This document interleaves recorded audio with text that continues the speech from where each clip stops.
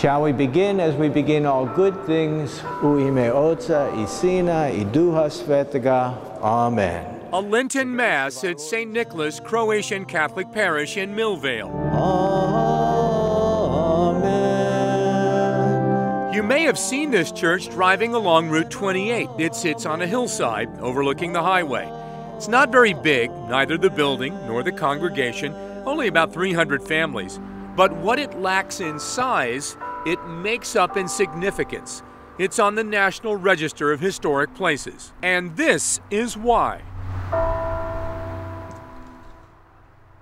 Almost every inch of ceiling and wall is covered by murals, frescoes, painted by Croatian artist Maxo Vanka. When Maxo Vanka completed this project, he called it his gift to America, and that's really what it is. It's not just a gift of Croatian ancestry, it's what all of our immigrant ancestors went through and some of the sacrifices that were made to develop this country into what it is today. Vanka immigrated to America in Pittsburgh in the 1930s and met Father Albert Jagar of St. Nicholas.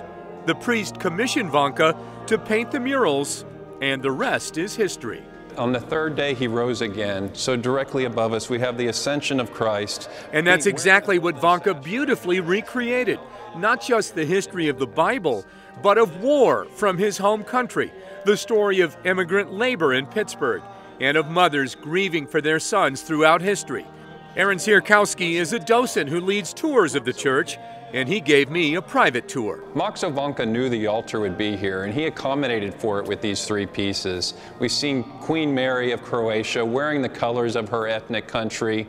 He asked me to take a close look at the mural of Jesus and Mary on the ceiling above the altar. Notice the strong, almost queen-like Mary. And in fact, that's what Maxo titled above the mural when he writes, Mario Kraci Hrvata moli za nas, which is Mary, Queen of Croatians, pray for us. Body of Christ.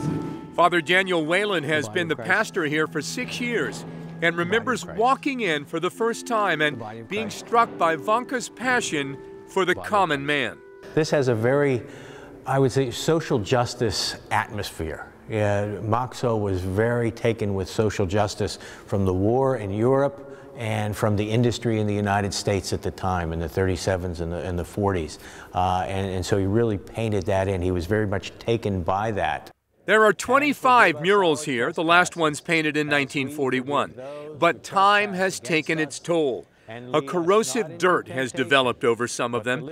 10 have been cleaned and restored, but there are 15 more to go. And at $13,000 per mural, it's an expensive job. Those in the parish and beyond feel this piece of Pittsburgh history, this part church, part art gallery, must be preserved, along with Maxo Vanka's message.